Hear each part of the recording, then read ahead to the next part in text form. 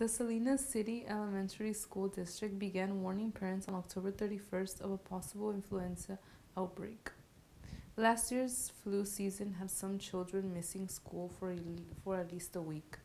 Multiple recent reports have the district warning parents. The Salinas City District is taking precautions by taking extra time to sanitize classrooms.